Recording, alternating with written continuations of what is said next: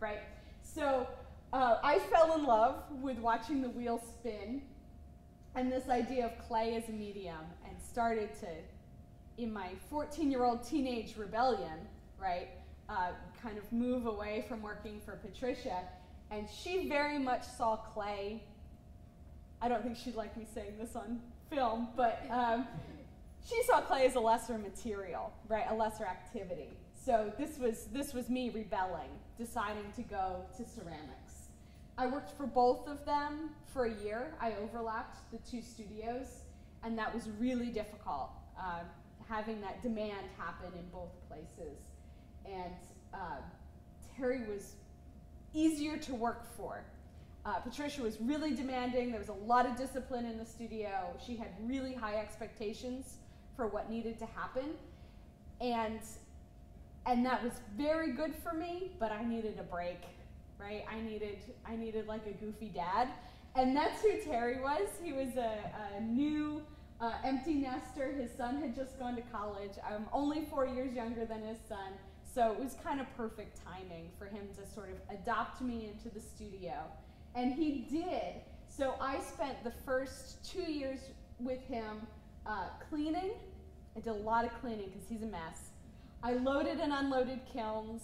I learned to load bisque kilns. I learned to load gas kilns. And we built a wood kiln the very first year I was with him. And this is our wood kiln. It's a 2-chamber Naborigama. This is a view from the firebox.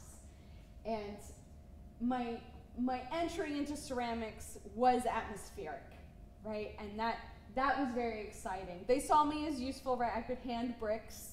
I could follow directions because I had, at this point, 5 years of a very strict studio setting. I can follow directions, I can clean without messing with your stuff, and I don't talk, right? And that was me at 15.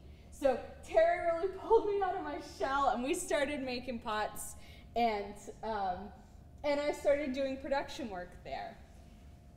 This photo was taken, this is kind of a hard one. So there were 3 potters in that studio, and one of them, John Fomich, died in a surfing accident. And that doesn't happen in southern New Jersey, it's not Hawaii, right? But he just drowned in an accident. And so the next day they hired me as a thrower for that studio. It was October 24th. And he was the big pot maker for the studio. So that became an interest and a focus. My job was as a replacement. And that's when I was given a key, which is crazy when I think about, like, I would never give a 16-year-old a key to my studio right now. And they just like gave me a key and were like, use the kilns, whatever, which is amazing. So I was allowed to make my quote-unquote own work at night, and I took over Fomich's craft shows. So I called each show and said, basically, hey, this has just happened, so the person you're expecting to show up won't, he's gone. I'm his replacement in this studio, and I will fill the booth if you'll have me. So I worked really hard.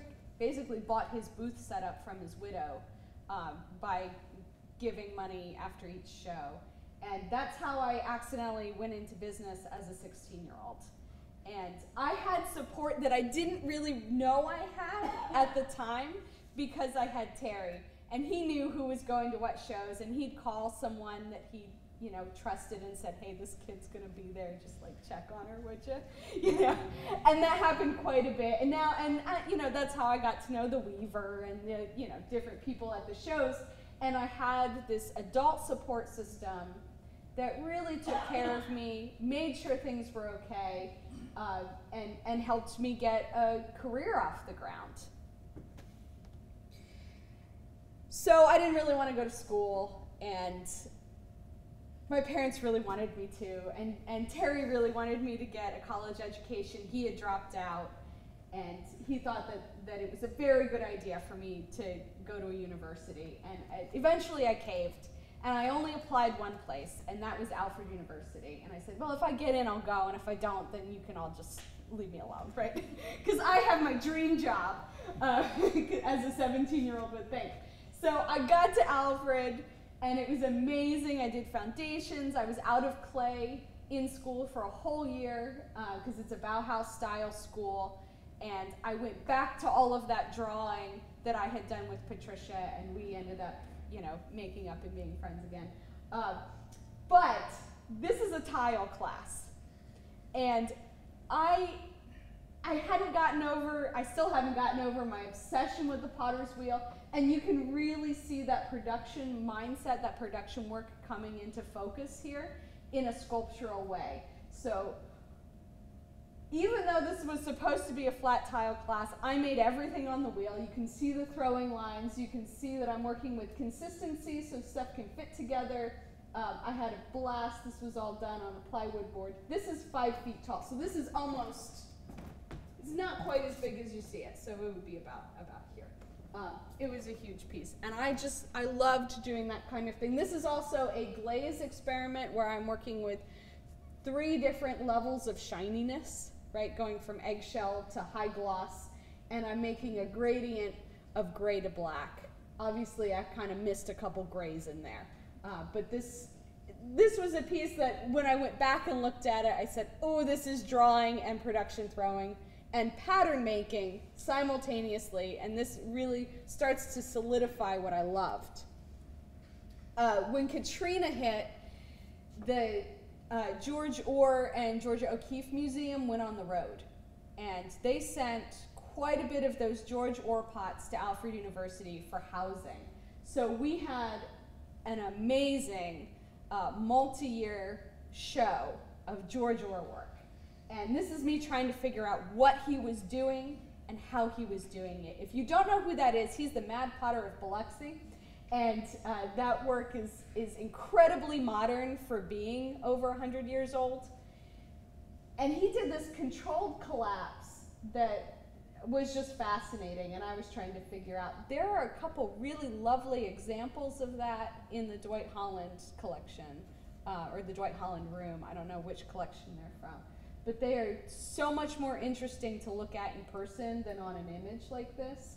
So I was still working large, so this piece houses 17 cups, and so it's like this big. You know, I was really interested in that. This is a chemical glaze that I had worked with in the production studio that I gradually took the iron out of. So a temaku is an iron saturate, and you can see the original glaze is on this interior, and then each cup has a percentage less of that iron in it until we're getting this interesting blonde, almost celadon out of it. And I really wanted to make large work still, and that large work kept getting bigger. And I was interested in body scale and how these things might fit into the world, into a home. At this point, I'm starting to think about how am I going to make a living when I leave school, right? So this is the first half of my senior year. I'm really trying to figure that out. Who buys big pots, and how do I find them, and how do they work their way into a home? I'm also really interested in glaze chemistry and doing a ton of tests. So all of these, even that bright orange, these are all slips actually that I've worked with in salt gas to create color. There's no Mason stains. This is what I would call real chemistry. So I'm taking things like iron and rutile and tin and cobalt and playing with what feldspar they're with and how they react to what level of reduction, that sort of thing. And then you can see I'm thinking through function. So this can move, and it sits together as a bench, and you can see there's actually a little pocket there for a scoop. So in my apartment in college, I had cat food, rice, and potatoes is what was in these after they left this installation. And these are good friends. These are actually, they're both professional ceramic artists now. So this is Justine Figura, and she runs In Tandem Pottery in Massachusetts. And this is Katie Coughlin, and she's a ceramics professor, I believe, in Wisconsin. which is kind of fun that they're here. You know, they were my models. I bribed them with hot chocolate. This was my senior show. This was half of my senior show. I did 2 senior shows because I'm an overachiever. The first one was small pots. It was to make money and get a good crit because I had figured out what the professors were looking for, and I wanted that pat on the head. Now I don't think it was such a productive thing, but I did sell almost that entire show, which funded the studio, funded me building a very small studio after this. These pots were what I wanted to make. So I had a lot of jobs in school. I was a dishwasher. I worked on a goat farm. I did odd jobs where I would like clean out people's garages. I packed up professors' kids' rooms was one of the things I did. But my very favorite job in the summertime was I worked on an organic herb farm as a picker. And so I took that experience of working these beautiful plants that were being harvested and processed, particularly for the Amish community of the area, and I worked that into the pots with that palette I had been developing. So this is me next to calendula, which is a plant that's really wonderful for the skin. It was my favorite thing to harvest because it sits about here. It's almost shoulder height to me, and you pick it and it gets stickier and stickier and stickier until you can't let go of the flower because it's stuck to you. And I just loved calendula because it was so bright and sunny and it smelled wonderful. But each one of these is a different plant. I don't remember them all. This is Passiflora incarnata, which we have here naturally in North Carolina. It grows as a weed. It's one of our only tropical fruits. I know this one is bone set. Couldn't tell you the rest. These did not, I sold one, which is this guy right here. The rest didn't sell, and they're sitting in my yard right now. I came to North Carolina about 3 days after the last image was taken, and I moved down here to a dirt floor log cabin studio. The back part of it was a tool shed, and I used the money from selling my show to basically convert it into a little studio for myself. And this is my ex-husband. And we dug and processed all of our own clay for the first few years. This is the almond clay pond, Mitchfield clay. Here I am processing. So this was our horse trough that we mixed all of the clay, and you can see the different buckets of clay I'm mixing. I'm screening out roots and big rocks. Anything that went through the window screen was small enough to be in a pot, was kind of the attitude here.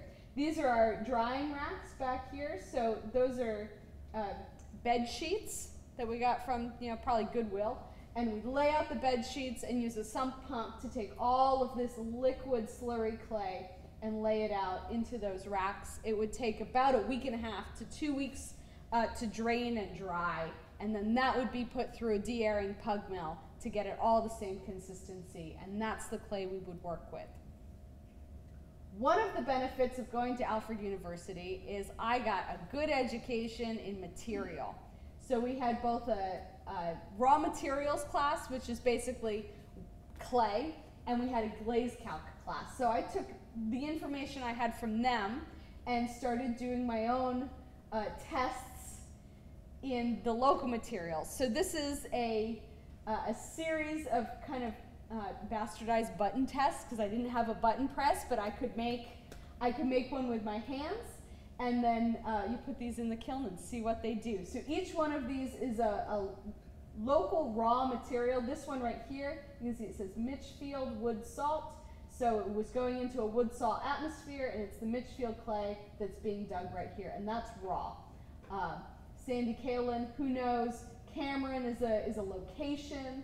Thai clay actually was from Thailand. Richardson was from our property. So Terry's Rock was from a friend's property. So we were collecting clays from all over and seeing what they did, how they behaved, if it was appropriate for a glaze or a slip or not at all, right? This was part of finding that out.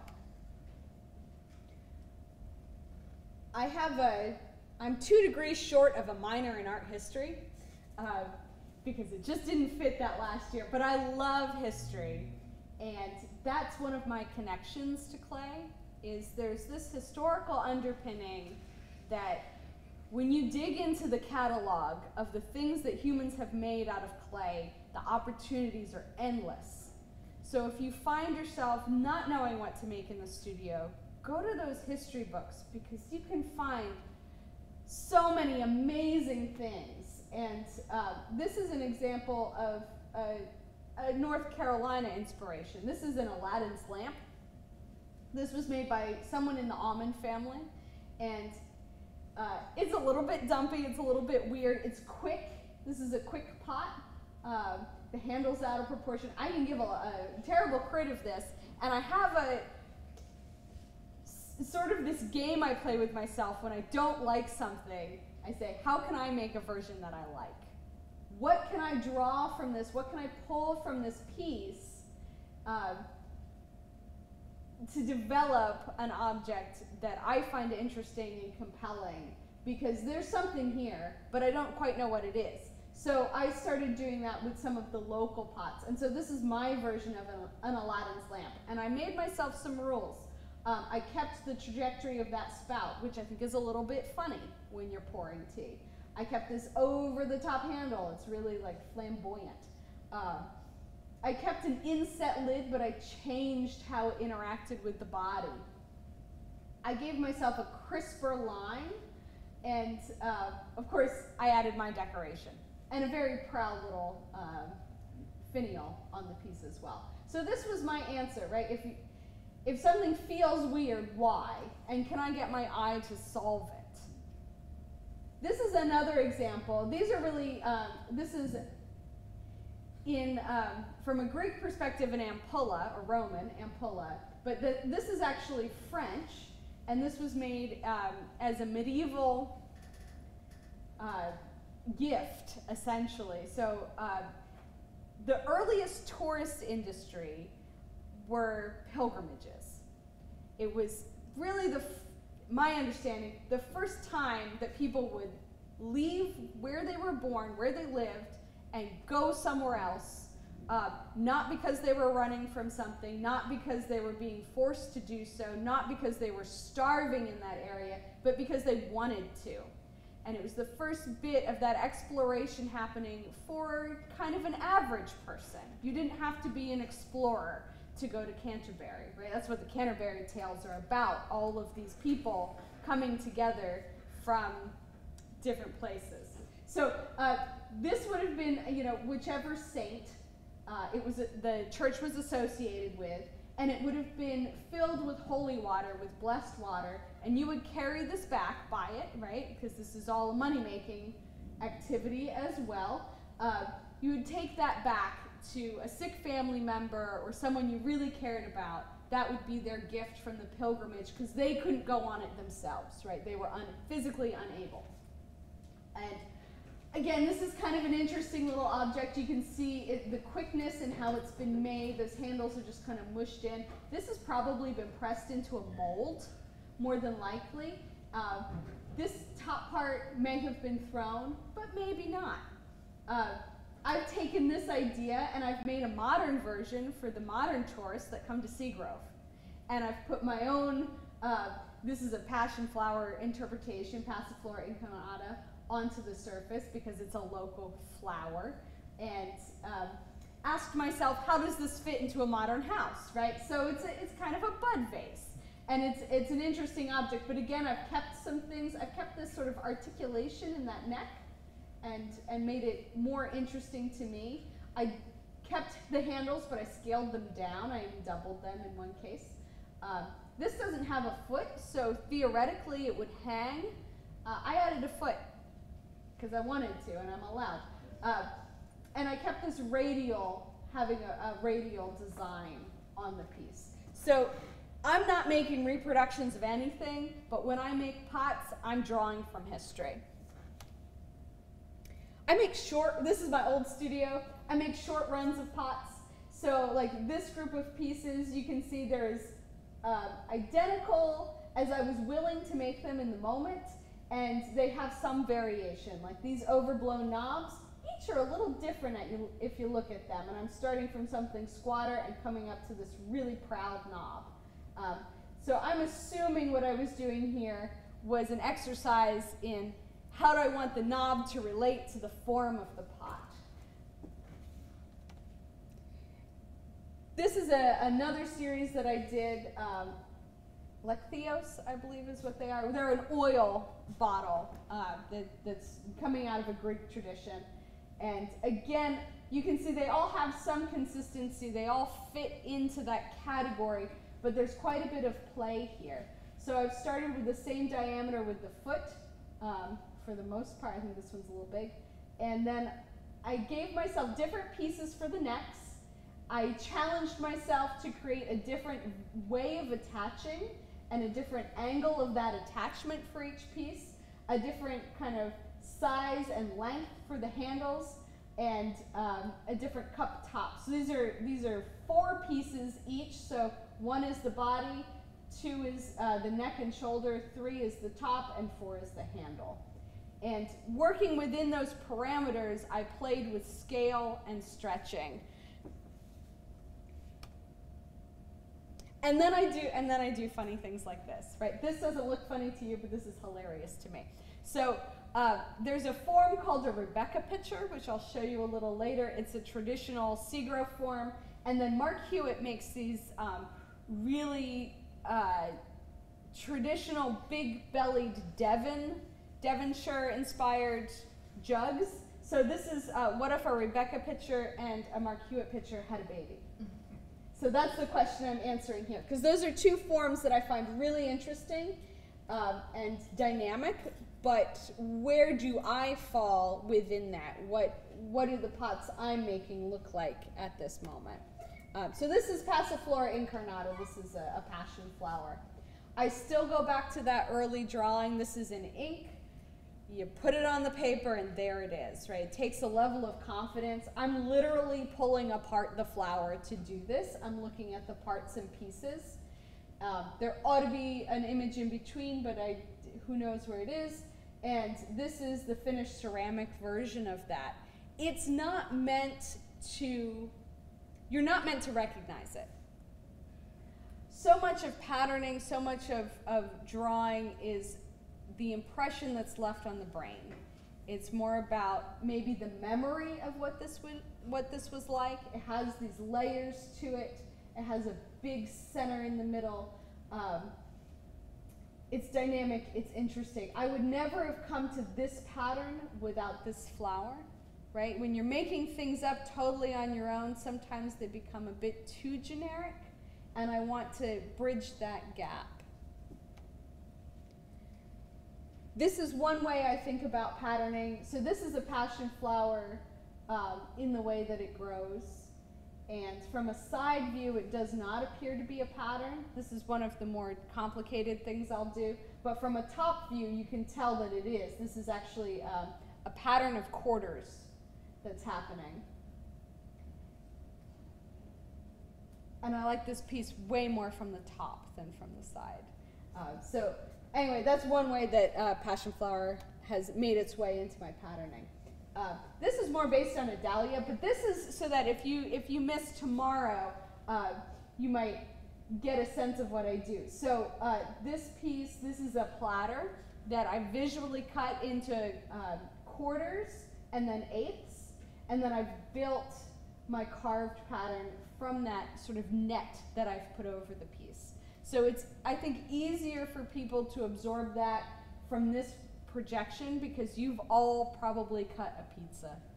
And that's really all I'm doing here. That's the trick.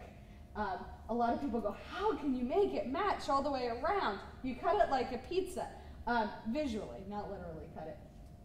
And then from there, the pattern builds. So you can see there's quite a bit. It's like a spider web under there. And I build that spider web as I build that patterning.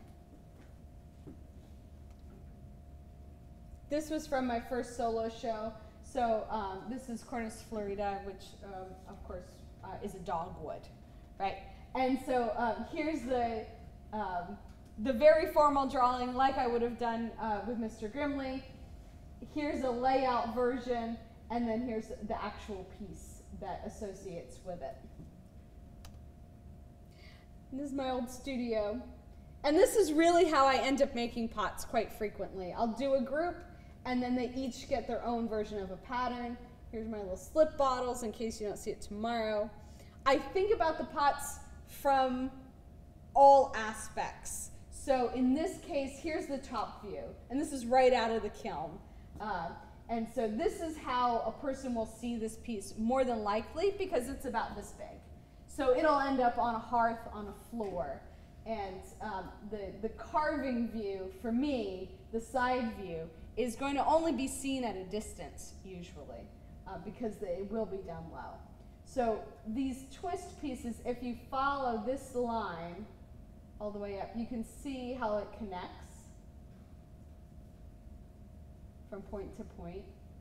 And that's one of those little tricks that just takes a long time to focus in on. All right. Here is my time lapse. This is the time lapse that I was talking about earlier that I made. So if you weren't in the room, I did a show. Basically, the short story is I did a show. I took a big pot. I've been making big pots for years, but I was in a room with a whole bunch of male big pot makers. There hadn't been a female big pot maker in that particular show in that room put up against these people. So I spent the whole show being told, you didn't make that, you're too small, over and over and over and over. And I cried the whole way home. And the result is this. So I made this time lapse of myself making a big pot and decorating it start to finish that I then put on an iPad on a loop in my booth, so that I didn't have to have that conversation with every middle-aged white man that walked in, right? And that's, you know, it was really hard on me. But the feedback that led to this was, if the customer does not know what you do, that is not their fault. And that was really good feedback for me. So when you're selling work, you're educating people. No matter what, you're telling them what you do, you're telling them how you do it, and kind of offering them an experience and a little bit of a glimpse into that studio, into that practice. So this is a 3-day time lapse, and to give you an idea, there's my dog moving around. I have strep throat while I'm making this, because that is the reality of life sometimes as a potter. So you can see like my cups of tea moving around in the background just to keep going. And I'm going to put glaze on it. There I am, glazing. This glaze, you'll notice that it's almost exactly the same color as the floor. That's because the clay that's in the glaze is the same clay that's on the floor. So this is one of the local materials, and the white is that Mitchfield clay that you saw in the clay pit. So this is all clay that I dug and processed myself. I'm no longer doing that to this level. There's my dog for scale, and because I love him. And he was so cute. And here's a couple other pots. Here's where that contrapposto of a flower starts coming into focus for me, particularly in the one behind it. You can see I'm starting to work with these more almost Pennsylvania Dutch patterns. Here they are in a kiln.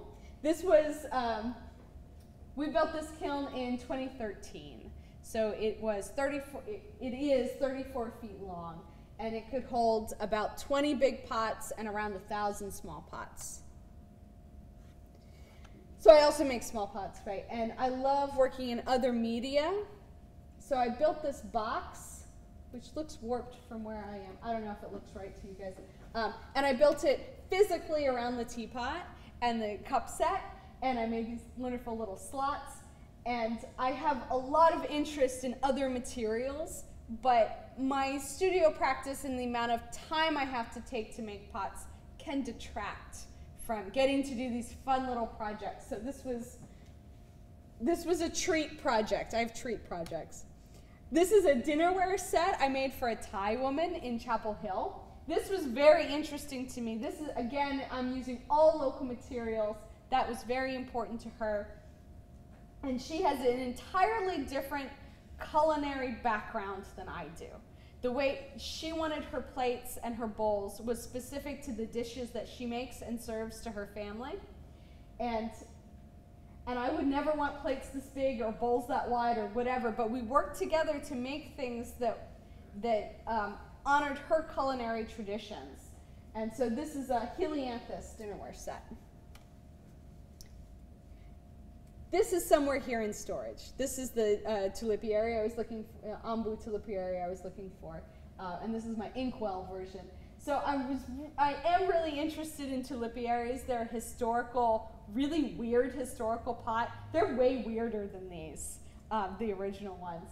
And so in like the 1700s, there was this tulip mania that happened, and tulip bulbs became incredibly expensive. There was a bubble, essentially, like we've had in the housing market. There was a bubble on tulip bulbs.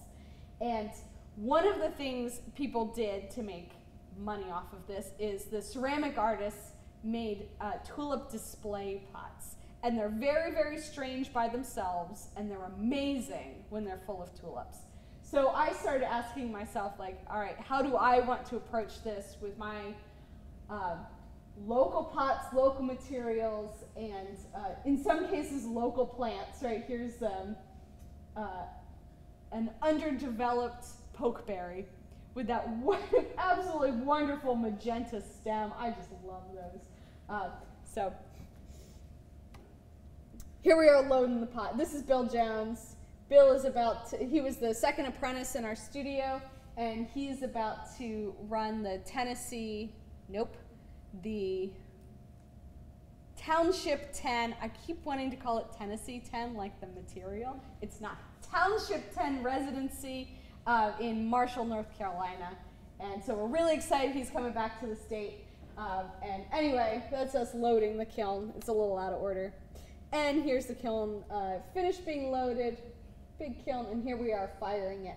So it had 17 holes that had to have wood put in it. So our team was minimum 5 people. And you can see here we're building a wall of small pots that will essentially act as a bag wall. You can see another wall of small pots way in that background. Here's the kiln at top temperature. So this was what I was working with. This is a person. That's Natalie. She's right there. To give you a sense of scale. It's about the size of a school bus. This is 34 feet from end to end. Now we're back to tulipiaries. Okay, I was lucky enough to be invited to the Kohila Woodfire Symposium, which is in Estonia, and I got to go in 2015. And the Kohila Symposium exists partially because of Dwight Holland. He went there and was part of building an Anagama and a Bury box kiln. I think the Anagama particularly. And so there's quite a connection between Estonia and Seagrove. As a result of this also led to Ane Partana, who graduated from here, coming to Seagrove and being a resident there, and she has since set up a pottery studio. Andres Aulicki, who's a professional kiln builder, has come and built kilns in the States and works between the two, and he was one of the founders of the Kohila Symposium.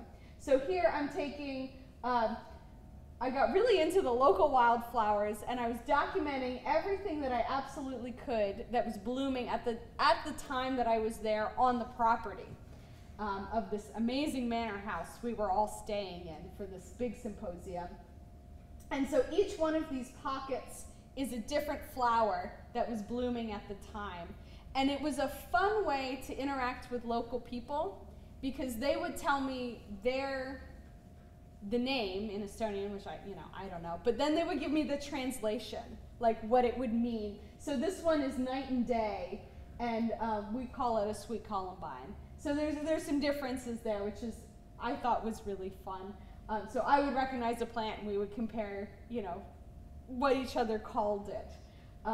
So it was a good way to enter into that culture because it gave us something to talk about that wasn't the weather or something, something weird. Like they could say, "Ooh, come look at this one. I know where it's blooming." So we did that. So there's, I think there's 11 maybe it's 11 different flowers, and the primary one here, the primary border pattern on the big pot piece is the strawberry flower that everyone was keeping an eye on where it was, because those were going to be the really wonderful wild strawberries that would exist after I left. And that's part of why I'm very interested in the documentation of flowers. And they kind of confirmed it. So if you've read Michael Pollan's book, he's written so many, but this one in particular, I'm going to think of its name, is kind of about how flowers have, or plants have worked with us to develop themselves. And so one theory as to why the human eye loves a flower, our brain loves a flower no matter what culture you're from, is very early humans, if they could identify a plant by the flower and knew that there would be fruit from it in a few months, they could essentially predict the future, right? I, as a human, know that this blackberry, the blackberries are blooming right now, this blackberry flower means a blackberry that I get to eat a month from now. So I need to keep an eye on this plant. And in that way, you could get there, as a human, you could get there before the birds, you could protect it, you could, do whatever you needed to do to be the one to get that food. So flowers are a symbol of future food, and it's something that has developed in our sort of subconscious, that we're attracted to these things. And frequently, although not right now, frequently there's a bunch of people wearing it in an audience, and I think I have one person wearing floral patterning. So it comes up in so many historical places. I also then got to be part of the Young Woodfire Symposium in Denmark, in Gulliagard, which is accessible to all of you. That's a place where you could go as an assistant or as an artist, depending on the amount of time you want to be there and the amount of money you have to spend. So I also went and documented flowers there. This one was particularly interesting to me. This is what we would call a bachelor's button. They had a much larger white variation of this. The blue version is the national flower of Estonia. So everywhere I went that was blooming, someone told me that in Estonia. And the fun thing, the really kind of fun and funny thing about my time in Denmark was the entire permanent staff of Gulliagard got the flu. And so it was just us and the assistants, and all of the assistants were Estonian friends that I had met at the Kohila Symposium. So we just had the run of the place because the adults were gone, right? So we fired 5 kilns in 5 weeks, all wood kilns. We fired a little Anagama built by Andres Aulicki. We fired the round Olsen cross-draft church kiln they call the Embla. We fired a converted gas kiln that got converted to wood, which was very interesting. And we fired a train kiln twice. And we cleaned everything really well. And when the people in charge got back, they were very pleased. So it worked out. But this was a wonderful residency. And you can see here's my collection of flowers that I'm about to deal with in the background. Here, this is where that was supposed to be. So this is the Embla. This is the Olsen cross-draft kiln that you can find in the Olsen kiln book. This is Sten. He was probably my highlight of this symposium. Sten has since passed away, but he was a deaf and mostly mute Danish artist who spent a period of time at Gulliagard every year. And he could read lips in Danish, but not in English, so he communicated with us English speakers entirely through gesture. And he put a lot of effort into getting to know each one of us. I was in charge of firing the Embla. We each kind of formed teams to be in charge of each kiln, and I took on the Embla, and Perry Haas was my call a friend, fix it, because he was the last person to fire it, and it was 3 years before. So the only person present that had ever fired that kiln was Sten. So Sten and I had to work together. with this paperwork that was half in Danish, half in English. Some of it was in Estonian, with Fahrenheit and Celsius, and we couldn't speak the same language, and it all had to be through gesture, and it was the most amazing experience that I've ever had, because he got his point across a lot, and the main one was kaboom, right? He was very, very worried we were going to blow this kiln up. And you can see we filled it full of big pots. This is Levi, Mahan, and I unloading. I sort of funnily ended up there with my neighbor from Seagrove, completely unintentionally. We got there and went, oh, hi. But luckily we're friends, so it was okay. You can see here's some of the big pots. We each taught a different thing while we were there. We had a slipcaster, but he decided to teach beer making. Levi, who's a generational potter out of Seagrove, taught rope making for, texture in your clay, right? I taught big pots. So we made big pots and we filled the embla. And this was from our show in the end. So it was a great experience, and I do recommend that residency. And I got back from that and I bought an abandoned building. So this is the Triangle Service Station. It had been empty for 35 years at this moment, right? It's very sad. This is a very sad building. I showed a picture of it to my mother before I bought it, and she said, it's really ugly. I was like, it has potential, Mom. So this is a before and this is after. So Aaron Young, who's a graduate of ECU, and I teamed up and decided to save this building, right? Neither of us had a whole lot of experience in any of that, but we both had a really good freshman foundations course. So we knew we could do it out of, material from dumpsters, basically. And that's what we did. These windows took 3 weeks to rehab, just themselves. And then there's some things that we didn't get to. So this is another one of those windows.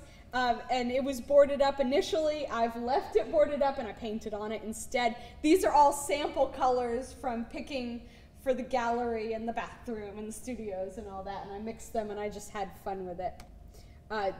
So part of being an artist is, I would say, sacrifice, right? I have plenty of good friends and family members and people in my life that have salaried jobs, and they can tell you how much they made this year and how much they expect to make next year. Their lives have a structure to them that is imposed from the outside. I don't have any of that. I just did taxes, so I can tell you how much I made this year. Next year's a mystery. I have goals, and I work very hard to meet those goals, but they don't always happen, and life is a bit more fluid. I bought this building instead of a house because I decided to put an emphasis on making work. Particularly at this point in my life, I should be very far away from my prime, but working hard towards it, while I don't have a lot of responsibilities. So I ended up divorced and essentially homeless. So this was supposed to be my office/clean studio for painting, printmaking, and any fiber work I want to do. It's a fantasy still. Instead, it's where I live. So this is my house. Right before I moved in, so I've got my little bookshelf, and that's my bed, and I have a planter here that I do have plants in. I'm most proud of the staircase. So cubbies for shoes of different heights, right? I have a place for boots, place for real tall boots. These two, actually 3, are boxes. So my sewing machine is in this one. It's the deepest one. This one holds all of the other sewing supplies. This one has the dog treats. And then this tall part here, if you go around the corner, that's my hanging closet under that. So, clay has taught me to improvise and work on my feet. This post was part of the parking situation out front. So it was bright yellow. I sanded all of that off and painted it, and now it's the bed support. I drilled through the wall, through an 11-inch thick brick wall, to mount this bed. This is an old booth that I've taken apart and remade into a queen-size bed, because I'm giving myself what I've always wanted, right? So a nice big bed, and this is 11.5-foot ceilings. The dresser was in the building. The building was full of junk. I kept the dresser. This is a little fold-out desk. If you turn around, then in this space you would see the kitchen. But that's where I live now, which is in the building in the back of the gallery. It's completely illegal, right? I don't put this, if I'm doing a slide lecture for the public, this is not included. But sometimes you have to do these things. It depends on what you want, what's important to you. And I decided that it was more important to me to keep this building and turn it into a functional studio space and gallery than it was to live in a house. So this is my studio mid-construction. You can see I've got a wheel under there, but there's all my scrap boards. I built just about everything out of scrap cedar from a local furniture maker. So a lot of it, like particularly this board, you can see is kind of eaten up. It's not a full hard board. It doesn't need to be. There's buckets on the other side of that, right? This is kind of an aesthetic front in a way. This is my wonderful table I was talking about that pulls out into the room on casters. This is my big pot bench right here. I now have small pot shelving there. So here's a more finished studio, cat for scale. These are the first big pots made in this space. This is a Dutch door that I built that I really love and I'm super proud of. There's my big pot bench again. You can see clay storage. There's Piggy the Pug Mill. This is my favorite piece of equipment. This is the gallery. After I bought the space, but after I spent quite a bit of time cleaning it, I power washed this building inside and out. I spent about 2 months soaking wet one summer, just washing the building because it had been a service station. So everything was covered in a layer of grease. And I thought I was going to scrub that grease up by hand. And I spent one day trying that, and I said, I need a better solution. So I got a biodegradable degreaser and a sprayer, and I would spray and then power wash. And I had to do everything twice. Here's after. So this is the other side of that little mural. And then pieces that I got at flea markets. This is a counter for a kitchen that a friend ripped out. Each of these doors is different if you focus in on it, which I think is great. So anyway, this is the gallery shortly after opening. There's another gallery view. Those are those wonderful windows. We talked about community earlier. One of the reasons I've been able to do this are the other potters in the area. This is Ben Owen. He's also an ECU graduate, right? He came here. And Ben has been kind enough to let me fire large work with him. Jim and I were talking about moving greenware, right? It's scary when you're moving a greenware vase that's, huge. So I've been doing that, and that's kept me in business, and it's kept me in making big pots. This is my kiln now. I lovingly call it my trash can kiln. So everything here is reclaimed material, from the burners to the brick to even the hose on those burners. The kiln stack actually was in the building when I bought it. It was kind of a dump site for another potter, so I got some things out of that, one of the Von Cannons. And what I figured out when you look at these and look at the specs, there's a whole book about these. It doesn't include a chimney. And I have gotten so much more control over this kiln by making a 3-layer stack of brick chimney. It's really kind of incredible. These are an easy, accessible kiln for you to build, right? It's just an electric kiln with the elements ripped out and hooked up to gas. And these are natural propane Venturi burners. It's a natural draft Venturi. So the only thing I had to pay for here was the hookup to my propane.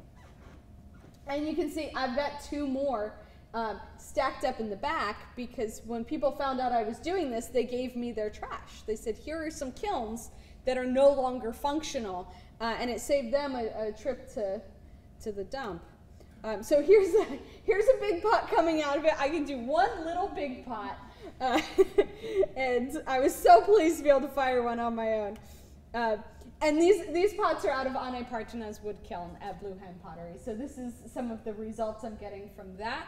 You can see the patterning has really shifted. I started working with a peony pattern from, originally it was a drawing I did from a 14th century pillow that I saw in a museum. And that has kind of developed into other things. So kind of a night blooming cirrus is happening here. This is more, these two are more close to that original peony pattern. And I started playing with the chemistry. So this slide isn't super blue, but this background actually is a very dark cobalt blue, which you haven't seen in earlier slides. And then I also have this celadon that's giving iron crystals, which is pretty interesting. So I have bare clay, this one's bare clay, and this one has those crystals, that crystal growth. Making a business work sometimes isn't fun. So I got a commission, I agreed to a commission for a candle company where I made 300 candle holder boxes, lidded, knobbed candle holder boxes. They were all carved, all had to be the same pattern. So 3 different sizes. It was torture. And I finished it about a year ago, and I've just made the first boxes I'm willing to make for myself like 3 weeks ago. So taking commission work is one part of the puzzle piece of making a living. You don't always get to make what you want to make. So having that balance between making money and making sure the commission pushes you forward in some way. This was for a very high-end candle company. This has not dropped yet, so again, I can't put this out to the general public. Actually, I have a do not disclose, non-disclosure agreement. Anyway, sometimes you do those things, and it's good. It was very good for me. I also have done a backsplash most recently, so I do tile work some, and you can see how I've developed that pattern making into tile. I did maybe inadvisable things like cut the plugs out, because then there's a lot of math to making that shrinkage work. And this is actually coming up to the left of a stove. This is then going to be the background for a stove, and it'll step back down. It was a really complicated, time-consuming piece, and I actually had to make it twice because I overfired the kiln the first round. So sometimes you also have terrible disasters. This is Allison. She's one of my current assistants, and she used to be a clay maker at Starworks, and she's really fantastic and is leaving me in July. This is some of her work here. I actually had to close the gallery and use the gallery space to lay out this tile to make sure I had everything where it was supposed to be and documented for the tile setter. And here's that plug finished. I'm quite proud of it. I wish I had a finished image of the kitchen, but I haven't put it in yet. Another thing I've done, I've worked with a design company out of High Point. So High Point has the furniture market, and this is a design build firm that was making planters, and they are making cement versions. So I was making the initial prototype for them to then make a cast off of, and essentially press mold planters. So here Justin's sitting on my original, and which is bisque fired, and these are some color tests that he's done, and you can see there's some making issues that we're talking through with the molds. Is it how I really want to spend a day? Not really, but it's kind of interesting. And he's an engineer, he's not an artist, but pretty much everybody else there is an artist. So it's interesting, right? And this is what this is a good image of what my work looks like now, and what maybe a promotional image might be for a kiln load. This was probably taken by Erin Young. I know it was taken by Erin Young. She's doing most of our images, and PR work and social media and all that. So anything that you see for the triangle, she's got a hand in. And because we're working together, right, I'm running the day-to-day gallery stuff. I'm making sure we've got trash bags and toilet paper and somebody answering the door and the phone. I'm running that side of thing, the day-to-day nuts and bolts side, and she's running that promotional side. Here are some of those Rebecca pictures. So this is me playing. This is kind of a traditional Rebecca, and then I have an in-between, and this is more based on what I believe is the form that the Rebecca was based on that's actually Greek, which I cannot pronounce. Oh, and I do printmaking sometimes for fun. So this is me working through some ideas. This print is about this big, and anyway, sometimes I have fun in the studio and I do other things. And this is now a sticker. So I did my print, and then I scanned that, and I shrank it, and I made stickers, because why not? And this is me with some big pots at my old studio for scale, and because that's what I looked like 10 years ago. And that's the end. Thank you so much. And I'm happy to take questions.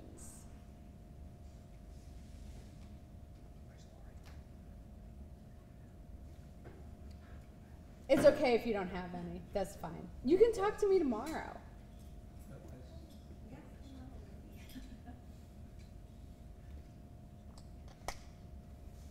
Okay. 3 minutes over.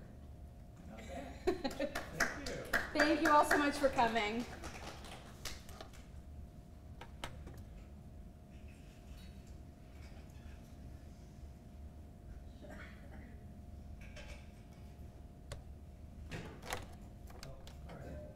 Stunned silence, is that?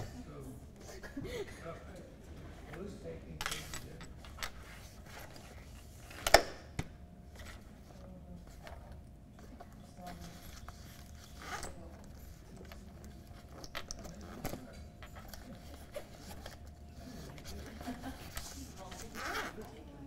Okay. You can feed me leftovers again, I'm happy.